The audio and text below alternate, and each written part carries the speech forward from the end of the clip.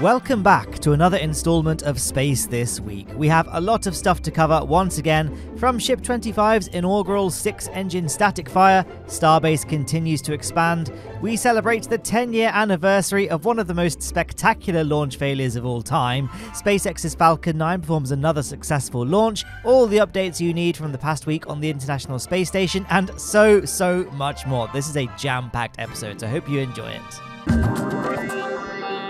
There have been some great developments at the build site down at Starbase. For starters, the Megabay continues to rise, with the structure now at 3 levels high. We also saw the rear hood of the booster quick disconnect moved down to the launch site. This was removed from the booster quick disconnect not long after the first Starship integrated flight test, and it serves the important role of protecting all of the propellant and power lines that connect to the booster before launch. Shortly after arriving at the launch site, we saw it reinstalled, indicating that the repairs to all the flexible pipes and hoses have been completed. Returning to the build area now, in very exciting news, Starship Gazer captured our very first close-up views of the colossal stainless steel plate that will soon be positioned beneath the orbital launch mount. This is a water-cooled steel plate that also releases the jets of water for the water deluge system. Here is a photo of the machine that'll transport it down to the launch pad. Ryan Hansen put together this little render showing how this will work. At the launch pad itself, lots of progress continues to be made. For the past few weeks, we have been watching workers removing chunks of debris and laying the rebar ahead of the pouring of the concrete. And last week, we counted around 130 loads of concrete being delivered to the site. Over the course of 11 hours, through the night and into the morning, we watched crews continuously pump all of this concrete into the water deluge plate's foundation beneath the launch pad, using 3 pump trucks.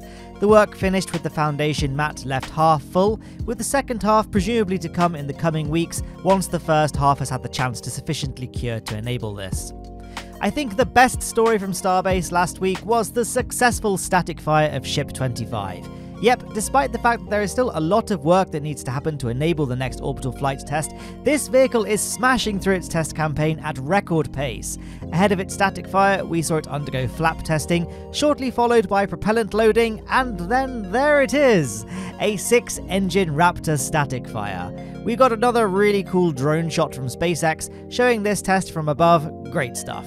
This is likely the last major step required of Ship 25 before it completes its first flight, which, given the rapid pace of the launch pad repairs, could be as early as August, though it is worth noting that a lot of things need to happen to facilitate this, so we'll just have to wait and see. Last week, I dived into the news that SpaceX will be using hot staging for future Starship flights, which will necessitate modification to the Super Heavy booster to allow venting of the Starship engine exhaust and to protect the booster from damage. As you can see, this will increase the height of the booster, meaning that the Starship quick disconnect arm won't be able to reach the ship's interface panel. This is probably the reason why we saw crews removing the end of the Starship quick disconnect arm last week as part of ongoing works to adapt it to the new design for the boosters. I would imagine we'll see the arm given an extension that allows it to reach the new height of the ship's panel. As for future vehicles, on Thursday, a Starship payload section specifically designed for Starlink satellites, consisting of 5 rings and that payload bay door, arrived at the high bay. The section is set to be integrated into a test article, marking an important step forward in the Starship payload bay development. The orbital tank farm has received a welcome upgrade. A longer methane tank was successfully delivered to the launch site. It was then lifted and installed onto its supporting pedestal, increasing the capacity of the propellant farm. Saturday was host to SpaceX's only launch last week. It's kind of funny actually that it's weird to only have one Falcon 9 launch to talk about, considering that one launch a week would still be crazy cadence for any other launch provider. Anyway, this was launched from Cape Canaveral, carrying the European Space Agency's Euclid satellite, which is a telescope that will hopefully be able to shed some light on the nature of dark matter and dark energy, 2 of the biggest modern mysteries in the universe. On Tuesday, we saw a Soyuz rideshare launch at the Vostochny Cosmodrome in Russia. This was the successful launch of the Meteor M No. 2-3 hydrometeorological satellite, as well as 42 rideshare small satellites, mostly from Russia, but one from the United Arab Emirates, one from Malaysia, and one from Belarus. weighing in at around 3¼ metric tons, the Meteor M23 represents the 5th satellite in the Russian Meteor M series, distinguished for its remote sensing capabilities. The primary objective of this satellite is to collect invaluable hydrometeorological data from its designated orbit of 832 kilometers above the Earth's surface. Virgin Galactic has officially launched its first ever commercial mission, marking a significant milestone for the company in its pursuit of operating space tourism missions. On Thursday, 4 passengers were successfully sent to suborbital space and then safely returned. The historic flight took place at Spaceport America in New Mexico, lifting off and reaching suborbital space after 58 minutes. The spaceplane achieved an apogee of 53 miles before returning to Spaceport America and landing. The spaceplane, VSS Unity, had undergone several test flights in 2019 and 2021, including a memorable trip with founder Richard Branson. After a 2-year hiatus for maintenance and upgrades, Unity and its carrier plane, VMS Eve, were deemed ready for increased commercial operations. A successful test flight back in May this year paved the way for Virgin Galactic's inaugural customer flights, with hundreds of people already having reserved a seat on Spaceship Two. The company aims to conduct its second commercial flight in early August and plans to operate monthly flights thereafter. Looking ahead, Virgin Galactic envisions a fleet of spaceplanes and carrier craft that will enable a higher cadence of space travel, potentially even daily flights from various locations worldwide. The introduction of the new Delta-class spacecraft, expected to begin in 2026, will bring the company closer to achieving this goal. In Artemis updates now, on the 22nd of June at NASA's Kennedy Space Center, teams installed the heat shield onto the Artemis II Orion spacecraft within the expansive high bay of the Neil Armstrong Operations and Checkout Building. The primary objective of this 5-meter-wide shield is to ensure the safety of the astronauts aboard the spacecraft, as it's exposed to the intense external temperatures of re-entry that can reach an astounding 2,800 degrees Celsius.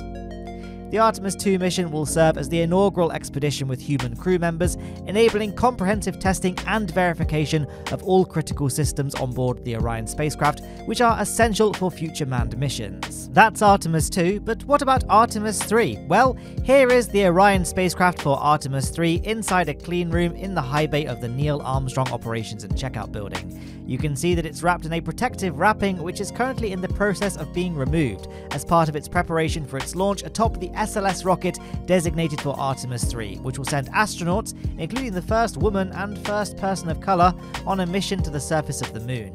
In recent weeks, a SpaceX Dragon cargo spacecraft successfully delivered scientific instruments and new rollout solar arrays to the International Space Station. The mission reached its conclusion last week with Earth splashdown, marking the 28th cargo resupply mission from SpaceX. On Thursday, the spacecraft undocked from the Harmony module on the space-facing side of the space station, followed by a parachute-assisted splashdown off the coast of Florida on Friday. The spacecraft didn't return empty. It carried various experiments and samples that had collected data in microgravity. Inside the International Space Station, NASA astronaut Woody Hoburg tended to the ongoing Plant Habitat 3 experiment, which investigates the growth of second-generation plants using seeds previously produced in orbit.